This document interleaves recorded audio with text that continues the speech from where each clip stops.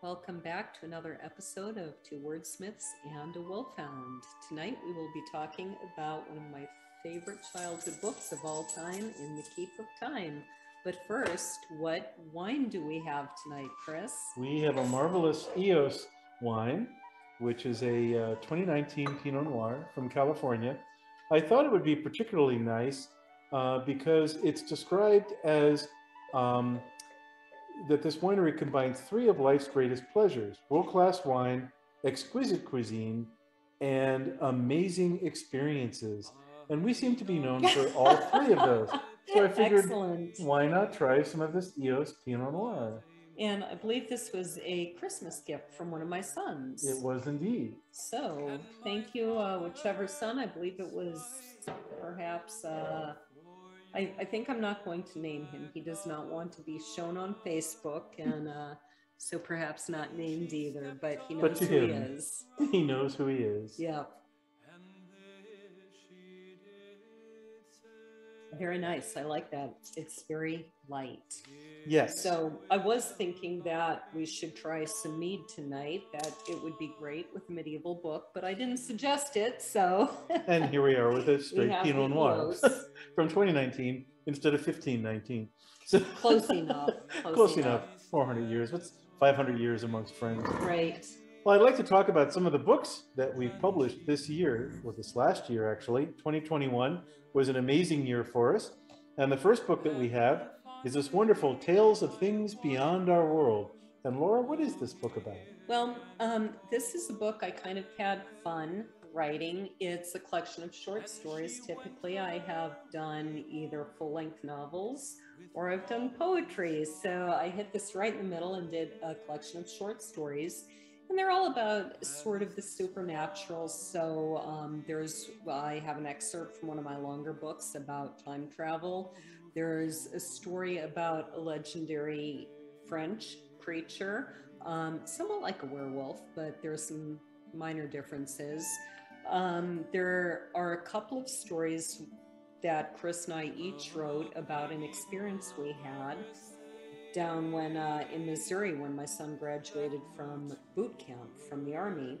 And we went into a wood and by a glade in a pool, and the sun fell very fast, and all of a sudden we had a very strange experience that made us both want to leave there very quickly. And when we did some research, we discovered that the Trail of Tears had passed right through that area, and the people had almost invariably camped right on the bank of that pool where we were. And so we each thought, well, what specifically might have happened here that something is remaining? So there are a lot of stories in there just of things that are different, that are ghostly, that are time travel, that are mysterious, unexplained. So I had fun with that. Yes, indeed. Working backward in time, we also have this book, 2021, the poetry anthology, Startled by Love. And what will we find in here, Laura? Well, this is a collection. This is actually the third annual Gabriel's Horn anthology of new poetry in traditional forms. And so free form is very popular these days with poets, almost to the exclusion of sonnets, of villanelles, of triolets, of, even limericks. And so every year I do call for submissions for the anthology of new poetry in traditional forms.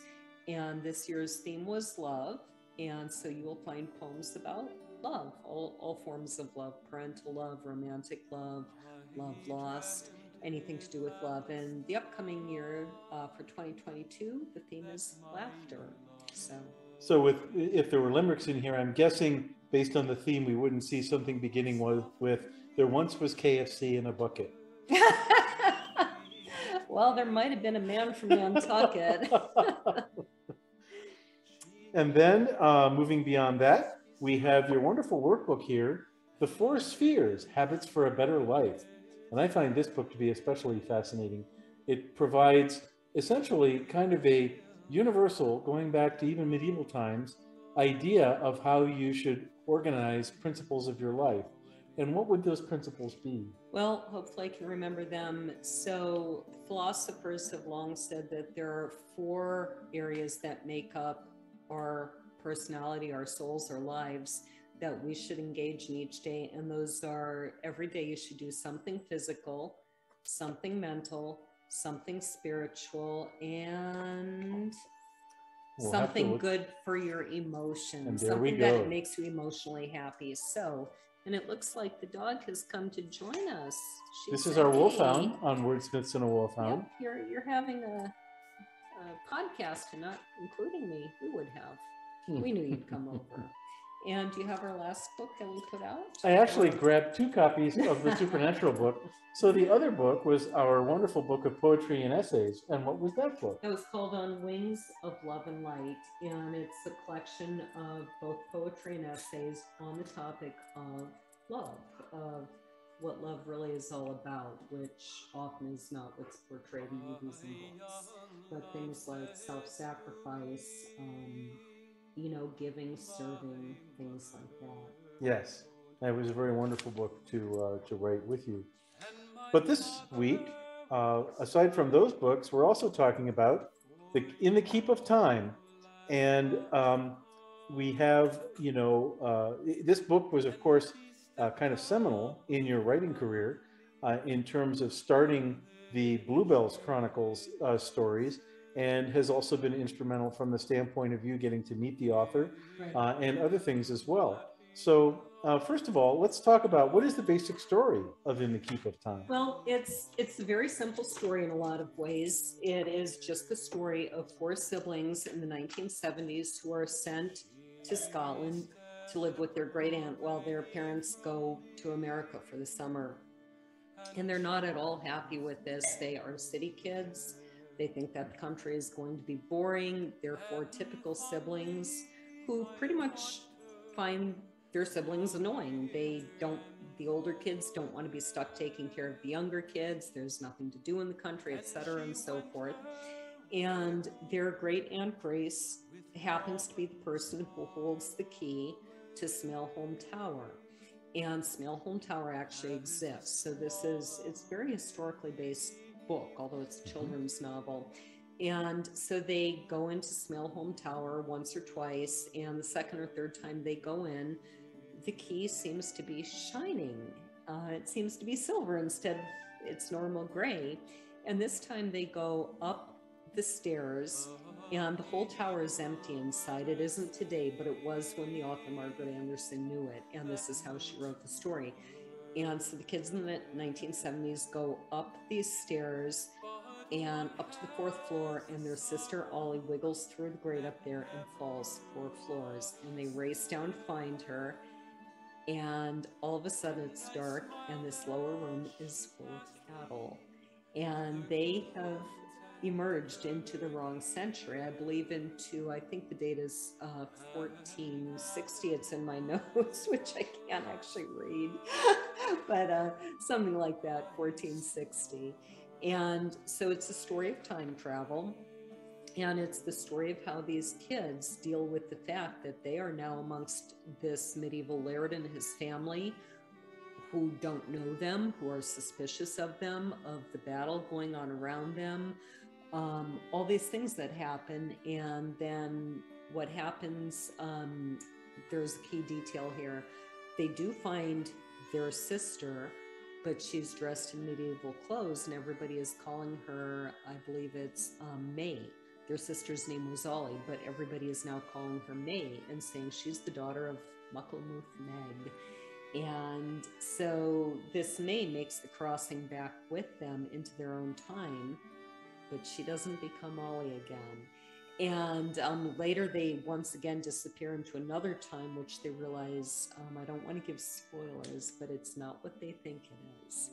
And so it's a fascinating tale of time travel, and it's, wonderful, simple writing that kids can enjoy, but even as an adult, I've enjoyed rereading this book.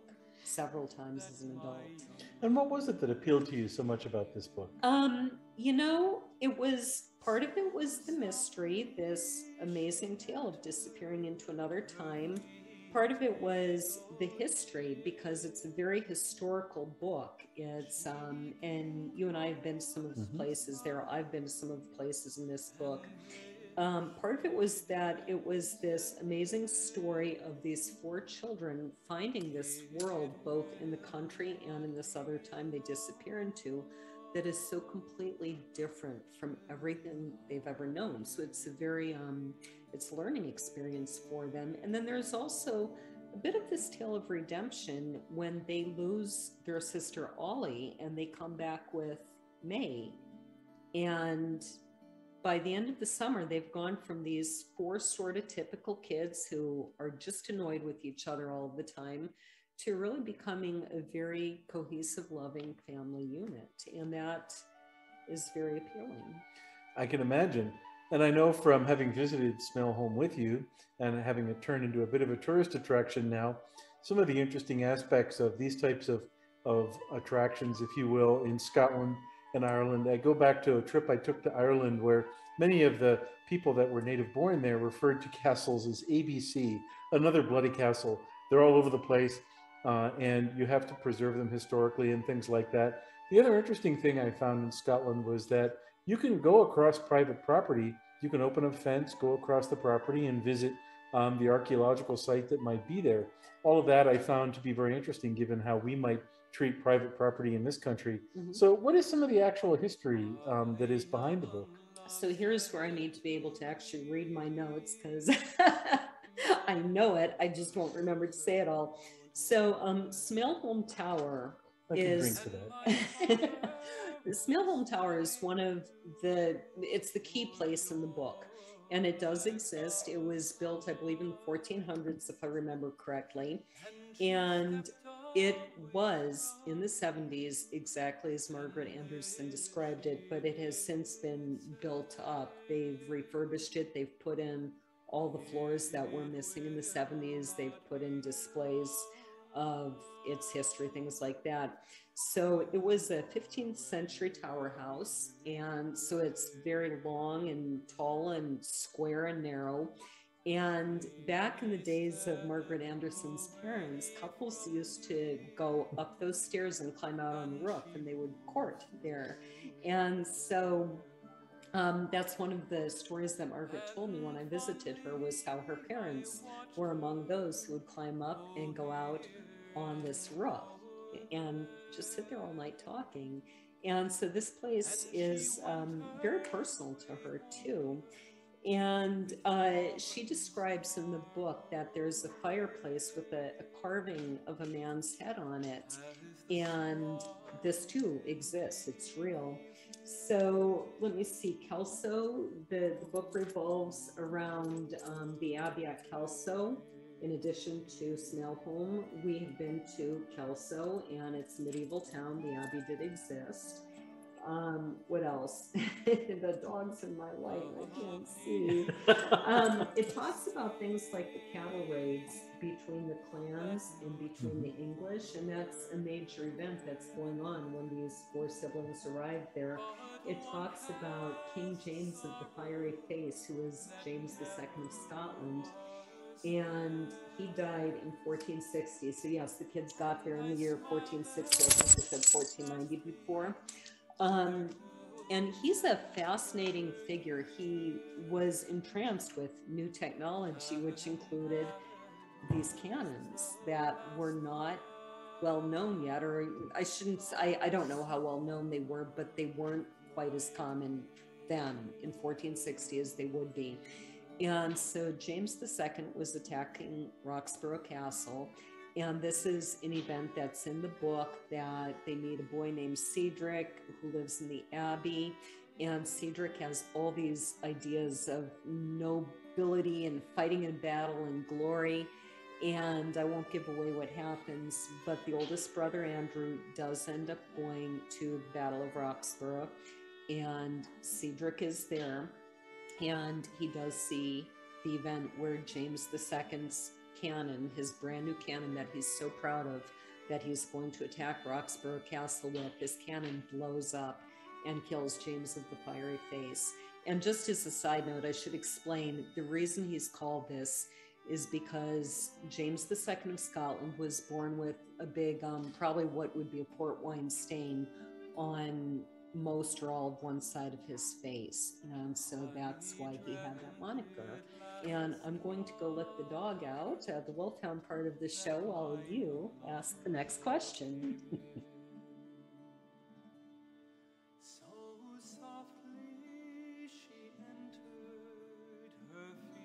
And so I remember when you said about the first floor all of a sudden being invaded with cattle, and I thought, in this kind of a story, that's a lot of bull. I didn't see that one coming. Of course not. I should have. You never do. Knowing you. Nobody expects the Spanish Inquisition or the cattle on the first floor. And then the second thing I remember from the story is this idea of courting on the roof. And very much enjoyed taking you to that castle too. That was a wonderful trip. Was that the same trip? There were a lot of cattle involved in that trip. Let me see. We were surrounded by the cattle at the Standing Stones. Yes. We were surrounded by the cattle when we left the castle where... Cambus Kenneth. Cambus Kenneth. On Firth of Forth. Is that where James III is buried? I think you might be right. I believe it's James III is buried. We went into this castle and looked around the grounds and the cemetery. And when we came out, there was a big stretch of lawn full of cattle, including a huge bull with a big ring in its nose and lots of calves. And we were scared for our very souls, as we were in the Standing Stones as well. You can be honest. I was scared. You were mocking me. I have no idea what you're talking about, except for the evidence of the fingernail scars, which I have on my arm. So apart from this, yeah, exactly. You know, they're kind of long term. So apart from the story, what were the real lessons of this book? Well, and again, you know, I hate to be looking at my notes all the time, but there are a lot of important lessons and I don't want to forget any of them. So one of the big things that I think I, as a child, and even as an adult, you can appreciate the lessons about human nature in this book. So, for instance, Andrew, the oldest sibling, expects certain things from these adventures, this battle. He learns something very profound and difficult at the battle for Roxborough. We learn about how these siblings don't appreciate each other. We learn something about maybe how easy our modern lives are, and they're all consumed with their friends and going to movies and going to their dance or gymnastics lessons, whatever it is they do in the city. And all of a sudden they're thrown into a world where men are coming home from battle injured and dying. And they start to really think about what matters in life. You know, it's a profound lesson at that age. We learn about this fascinating character named Mucklemuth Meg, and it's a fantastic scene. In fact, let me open to this page.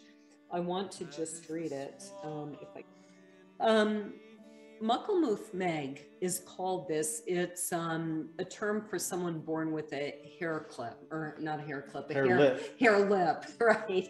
I think you were born with hair clips. I think I wasn't. I always lose them anyway.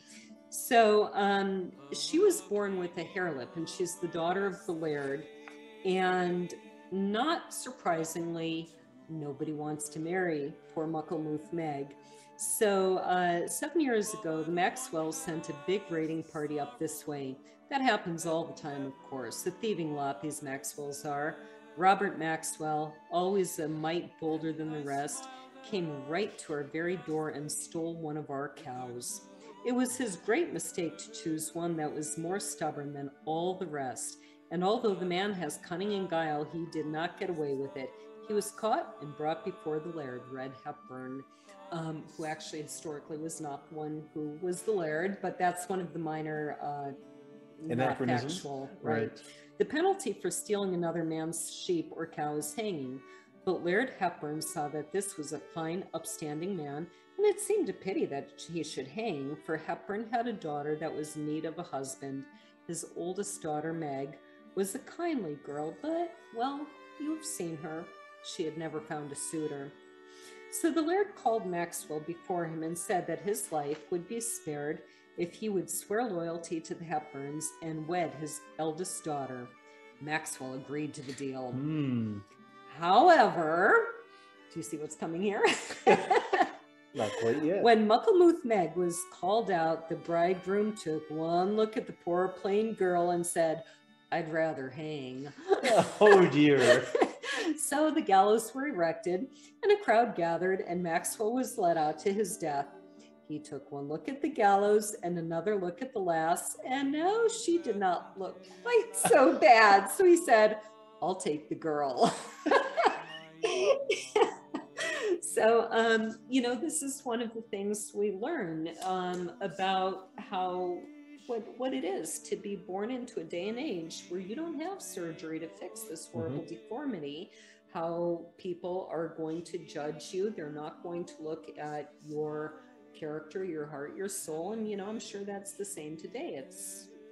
I think it's human nature, unfortunately, that we find it easier to look for the good in people who look good, and we find it a little harder to see past, you know, very serious physical things. So that's, and we learn that Mucklemouth Meg is this wonderful, beautiful mother too. Let's see, we learn about love. You know, he goes into this thinking that she's just this person who is so hideous, he'd rather die than marry her. And yet, over the next 7 years, by the time Andrew, Eleanor, Ian, and Ollie meet Mucklemouth Meg and her daughter, they have developed this real love for each other, that he was kind of forced into this, you know, marry her or die. And he finds that he really loves her, and they have this beautiful, wonderful life together. That's awesome. You got to meet Margaret Anderson, yeah, the author of In the Keep of Time. What drove you to do that, to go meet her? Well, it's an interesting story. It actually started because you and I were at Smell Home, and somehow or other, in discussing why we're at Smell Home with one of the employees, it did come up that I came there specifically because I had read this story in the Keep of Time. And he said, "Oh, you know, you're not the first person to tell me that. I've had other people tell me they're here because of that book, and I know nothing about it." And so one way and another, it drove me to do some looking. I was thinking, well, Margaret Anderson wrote this book somewhere back in the 70s, I think I read it around 75 or 76. And I started doing some looking, and I found out, you know, despite the fact that this is 30, 40 years later, she's alive and well. And this employee was actually interested in talking to me about, well, how do you think we could get her books here? So I found that she had a website. I found she had contact information, and I was bold, and I sent her an email saying, "Hey, you know, I was at Smell Home because of your book, and I talked to this employee, and they'd love to have your books at Smell Home." And so that kind of got the conversation going. And a couple years later, you know, the contact kind of dropped off pretty quickly. But I thought, well, you know, she's there. Why don't I just send her an email and say, if I happen to be in Oregon, because, you know, I used to live in Washington, I could just happen to be in that area, could I meet you for lunch? And I was shocked to get 6 days later, it took 6 days, and all of a sudden I had an email back from her, which surprised me. I didn't really necessarily expect to hear anything back from a famous author. And what surprised me even more was she apologized for taking so long to write to me, and said the reason it took me so long was because I was reading more books and loving them. And she not only said, yes, we could get together, she actually invited me to her home. Well, tell me about that visit then to her home. So it was amazing. She lives way outside of a town in Oregon, and she's from Scotland. So it's an interesting story how she ended up there, but it explains why her books are set in Scotland. And she invited me and my friend in, and she had lunch prepared for us and took us all around her property. We sat in her front room and we talked quite a lot about her books, and her daughter was there. So she has 4 children, just like, you know, the 4 in the book. And her daughter actually has helped her with some of the writing, and so was showing me all these other books that she's written, showed us the gardens, the meal that she prepared for us. She has extensive gardens. And so a big part of the lunch we ate was all her vegetables and salad that she grew herself.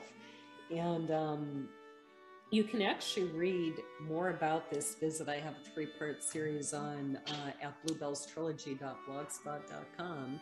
And so if you would like to read about it, you can go there and type in meeting Margaret.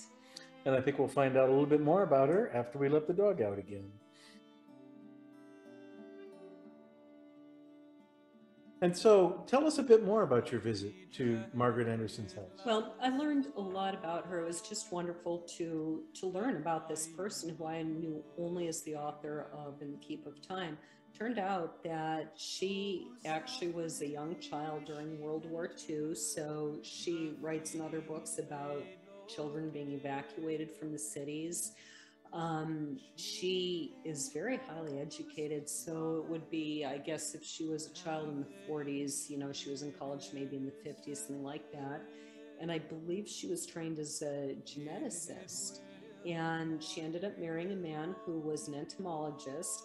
And so she's done some really interesting work, writing a lot of nonfiction for children too, about bugs, about insects. She was telling me how she goes to read to children at schools, and she wears these actual larva earrings that are actual larvae. And then she told me a very funny story about how she used to help her husband, who was a professor of entomology at a college in Oregon. She would help him by typing up lists of bugs and things. And so when she was writing some of her science fiction, again for children, she couldn't think of names, so she went to the bug list and took names of actual insects. And so she told me how one day she was, I don't know if she was reading the book somewhere or something like that, and a man came up to her, he's like, I know where you got the name of that character. But he was one of the few who ever realized that's where the names of her characters were coming from. You know, I have to say, it's always bugged me, the relationship between the word etymology and entomology. See, it was a linguistics joke there. That was good. Right. So what other books has Margaret Anderson written? And here, again, I go to my list so I don't forget. She has a fascinating array of books. And again, some of them are nonfiction. She was hired by educational companies to write actually books on history, books on insects for kids. So a few in specific here. She has one called Searching for Shona, and it's about 2 girls who switch places, and it does take place during these evacuations of children in World War II. And a girl named Shona, who's very wealthy, meets a poorer girl who looks just like her. It's a bit of a Prince and the Pauper story. And they decide to switch places, and so I forget, I think Shona is the name of the poor girl. Shona gets sent to the rich relatives in Canada for protection, and the rich girl ends up going to where the orphans are being evacuated.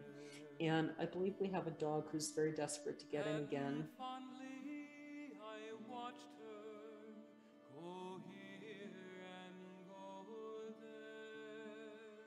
So again, what else has Margaret Anderson written?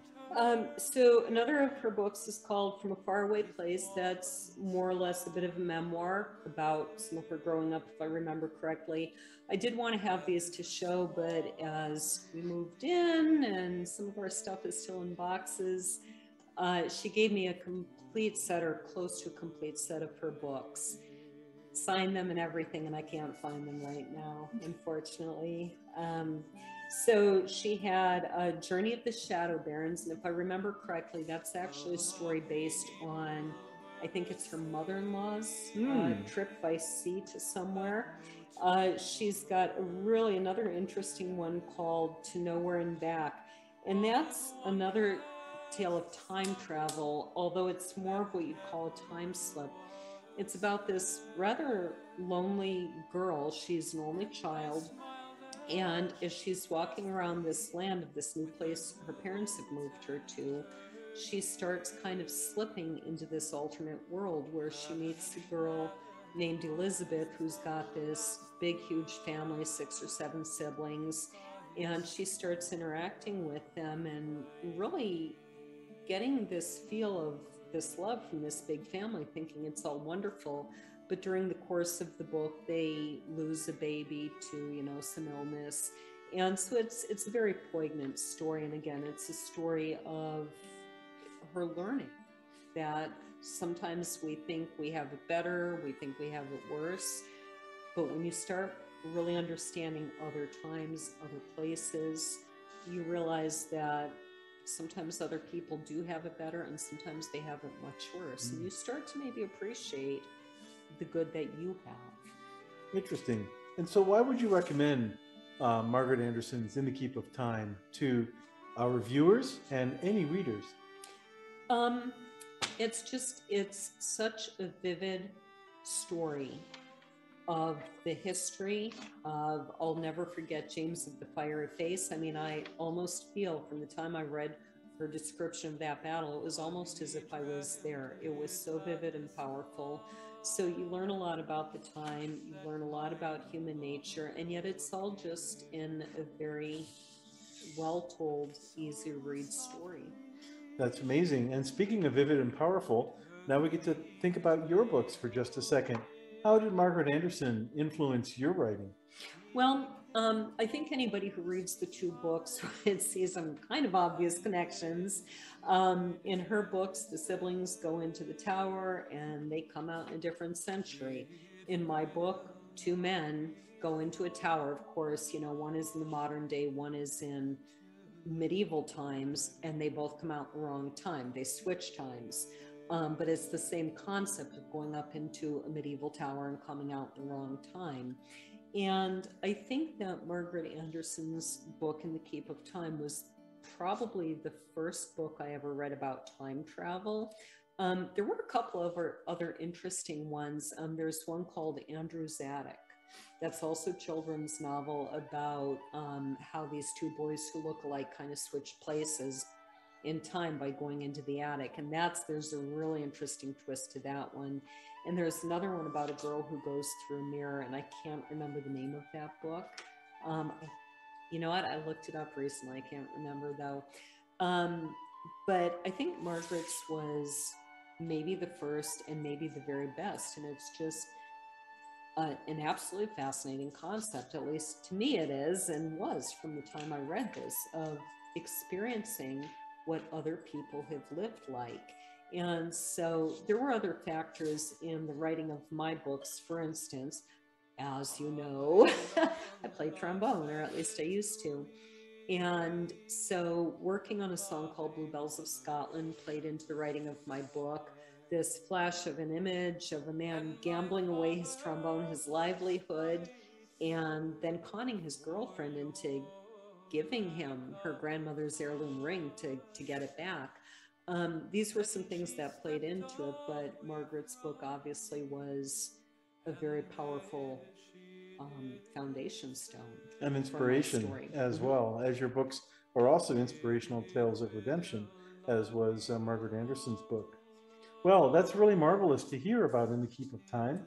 And I've always been fascinated about how she really did set the stage for your writing career as well, which has gone into so many areas, as we saw earlier, with poetry, with books about supernatural events, and of course with the ultimate Bluebells Chronicles and all the wonderful books that are there and the wonderful characters that are there as well.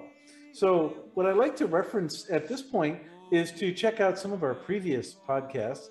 In particular, the one on the medieval steak pie I thought was some of our best work in terms of, I mean, a lard and butter-based pie crust with wonderful meat and spices in it. How can you do better than that in the winter? Our wonderful podcast on C.S. Lewis, I thought was very good. And we also have a fascinating and I think hilarious piece on companion gardening. If you didn't think vegetables were funny, aside from Veggie Tales, you will find this particular piece to be hilarious. And how can you not tell some corny jokes? Indeed. Those jokes will hit you right in the bean. So peace. Peace, world peace. over such things.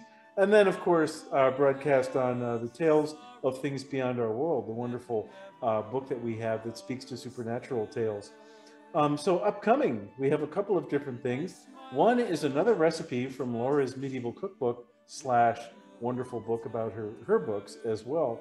And we may be mispronouncing this, but we think it's pronounced Leches Fries or Leches Fries. It's a medieval dessert with apples, currants, raisins, dates, a lot of very interesting things in it, along with spice. So we'll get to exercise that lard and butter crust again for a wonderful medieval treat. And then a really good piece that will be coming up is one on hydroponic gardens. Laura bought me a wonderful hydroponic garden kit for Christmas, and our plants are already coming up after we built it, I think on Christmas Day, yes, if I'm not mistaken. And these wonderful seedlings have started to show us that we're going to have some salad in the middle of winter, fresh off of this wonderful hydroponic garden. So look forward to that episode as we actually bring you pictures of every seedling coming up out of their individual cups. Yes, we've been taking pictures day by day, and in fact, sometimes several times a day. They're growing so fast, so we'll be doing a time-lapse series of clips on how these plants are growing. Well, I will drink to that, and I will drink to our wonderful podcast here on Margaret Anderson's In the Keep of Time, and how this has led to Laura's wonderful work as well.